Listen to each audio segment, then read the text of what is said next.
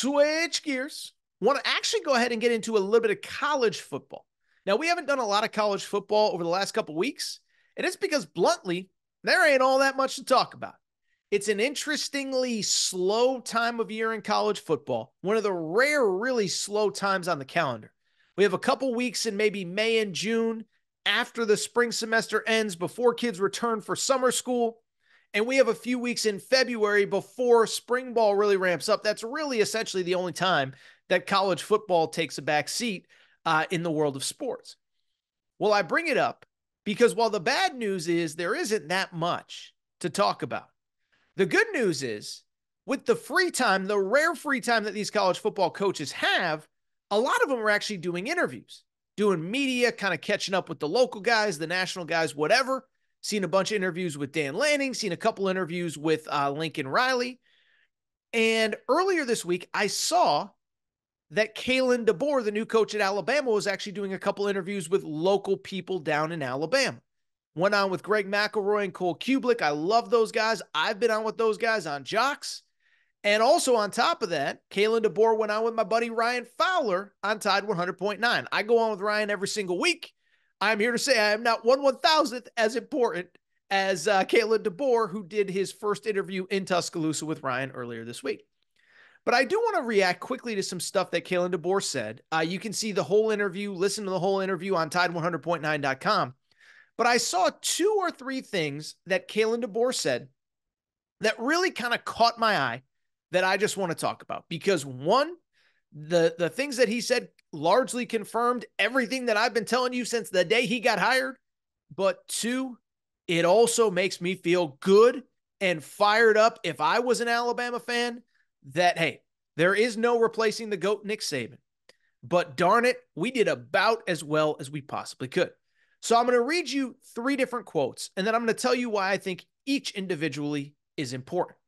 The first one, Kalen Deboer was asked about his offense, right? Always a topic of conversation. He comes in, and it has certainly been a topic of conversation because the maestro, the man that called the plays last year at Washington, Ryan Grubb, did not really follow Kalen Deboer to Alabama. He's with the Seattle Seahawks now. Now, technically, he did follow him to Alabama because he did that one media, whatever it was, a booster event where he said, I'm your Alabama offensive coordinator. Then he bounced. So technically, I guess he did follow Kalen Deboer to Alabama for like 2 days, but he left. And so Ryan kind of asked Kalen Deboer about the offense and how it's run and all that. Kalen Deboer kind of gave a pretty technical answer, so I'm not going to read all of it, but here were 2 things that stood out. He said, I would consider the offense very multiple. I think year in and year out, it might look the same, especially if the personnel is the same, but it can be adjusted very easily to whoever our quarterback is, whatever our strengths are, receivers, tight ends, running backs, etc. He continued, there are a lot of moving parts, a lot of things that hopefully will really challenge eye discipline to a defense, and things that are simple to us because it's in a concept family, so we can go from week to week and make it look a lot different for our opponent. And so why I want to react to that. So first of all, that to me is very important. Okay. Let me explain why. It is because it largely confirms something I have been telling you about Kalen Deboer since the second he got hired, and certainly through all the controversy with Ryan Grubb. Is he staying? Is he going? Whatever. 1, it's Kalen Deboer's offense. But 2, what I love about what I saw from Kalen Deboer at Washington, and we've talked about it, but it's worth repeating. I don't think over the course of last college football season that there was a team that I saw that did a better job of adjusting to their strengths and your weaknesses better than Washington and Kalen Deboer's Washington football team did, right? So that sounded like the Washington Football Club, which is obviously the NFL team, whatever. The Washington Huskies. I said it all year, but I said, look, this isn't the most talented team. I don't even think they were the most talented team in the Pac-12. I actually thought it was Oregon, who they beat twice. But the one thing that I respected as an outsider, I'm not the X's and O's expert. I don't know why the tight end's going in motion here and what does it do to the safety there. That's not what I'm about. That's never what I've been about.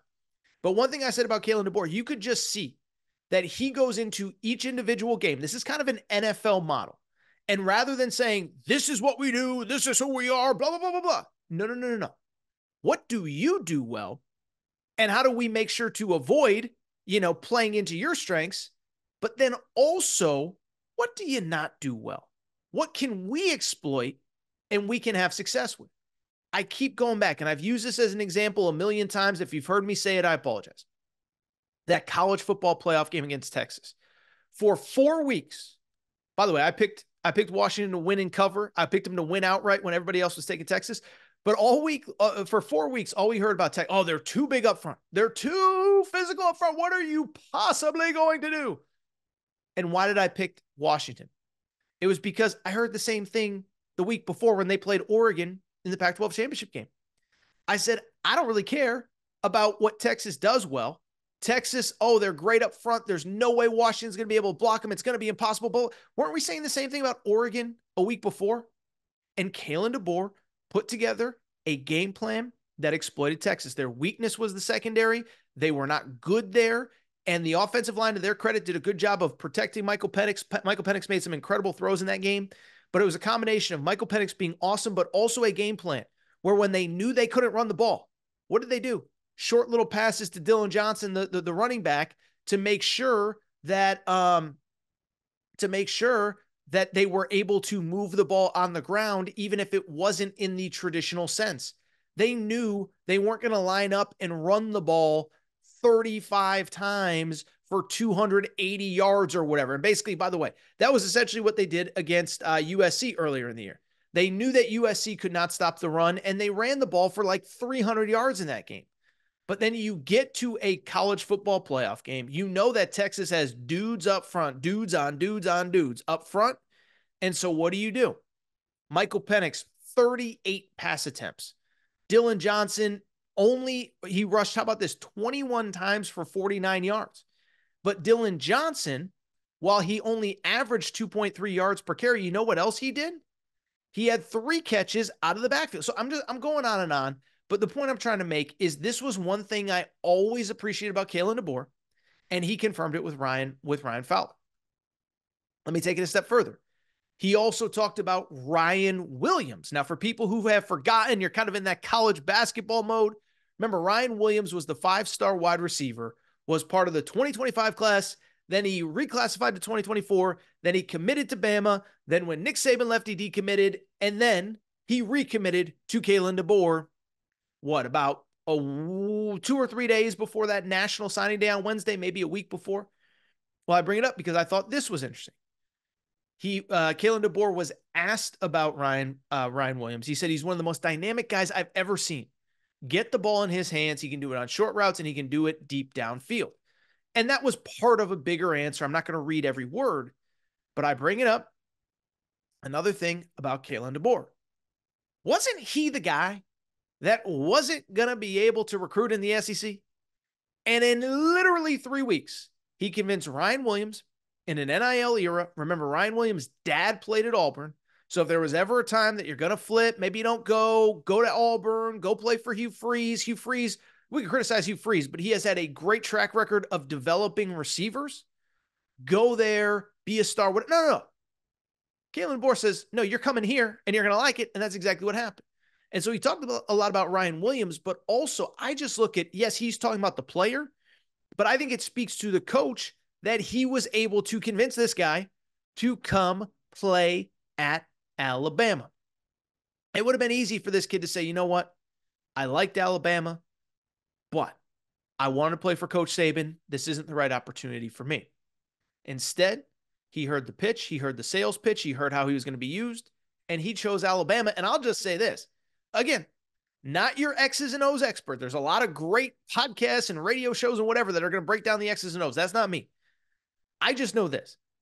Kalen Deboer just coached 3, probably first to second round NFL wide receivers last year at Washington, including Rome Odunze, who most believe will probably be the second wide receiver off the board behind Marvin Harrison Jr., maybe the third wide receiver off the board with Malik Neighbors. We'll see. But I just bring it up because if this guy just coached 3 Sunday receivers at minimum, and he said Ryan Williams, not Ryan Day. Be kind of wild if Ryan Day was an NFL wide receiver too. But Ryan Williams, he's one of the most explosive guys I've ever seen get the ball in his hands. I love that too. Isn't that what a great play caller? Oh, everyone. Oh, what about Ryan Grubb? What about Ryan Grubb? This is why you hire within, you retain, you develop people in your program. But Kalen Deboer just told you what's going to happen. We're going to get that ball in that guy's hands, and we're going to let him cook, to quote, whatever, Russell Wilson. The last thing I saw Kalen Deboer say, which I found to be very interesting, was about the expectations of being the Alabama football coach. How is he going to handle it? Oh, my goodness, he's taking over for the greatest who's ever done it. I thought this was very interesting. He said, wherever you've been, whether you're a coordinator, and even going back to my days at Sioux Falls, you have that expectation of winning and winning championships. That's this program and what the expectations are here. And to me, this is maybe the single most impressive thing about Kalen Deboer that I don't think I've given him enough credit for, is that in life, you can be content. If you got a good thing going, nobody's going to blame you for sticking around, for staying put, for whatever. He just proved that he can win at a really high level at Washington a season ago. And he could have stayed there, and maybe in a year, if he was looking for something else, he'd always have on that resume, Pac-12 champion, 14-1, lost in the title game. That's going to get you a job for another 3 or 4 years, as long as you don't completely fall apart. So he could have waited, seen if Michigan opened up, seen if Ohio State in a year opened up, whatever. But what I respect about Kalen Deboer, there was one job in college football that we all deemed a great job, but also a darn near impossible job. And that was replacing the greatest guy to ever do it in this sport. Kalen Deboer not only did not back down from that challenge, he ran to that challenge. And what did he just say? Everywhere we go, we expect to win championships. And he said that is the expectation here.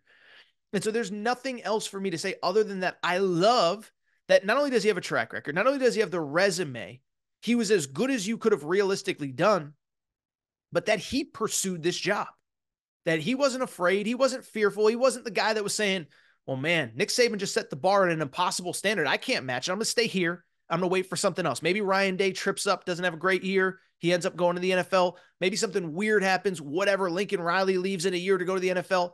I'll go somewhere where the expectations are a little bit lower, where I can get in at a little bit of a level below where I'm coming in right now. And Kalen Deboer said, darn it, I'm going to do the exact opposite. I'm going to go where the expectations are impossible, where I am replacing the greatest to ever do it. Why? Because everywhere I've been, the expectation is championships. It's the same here, and I'm ready to get going. So Kalen Deboer, great week of media. Shout out to my buddy Ryan Fowler for locking that interview in. Also, shout out to Greg and Cole, who did a great job with Kalen Deboer as well. I don't know what else to say, man. I love college hoops, but I also can't lie. I'm pretty fired up for football as well as we ramp back up here with spring practice. If you enjoyed this video, do me a quick favor. Make sure to subscribe to the Aaron Torres Pod YouTube channel. New videos, new clips going up every single day. A lot of college football, a lot of college basketball as well. Make sure you're subscribed.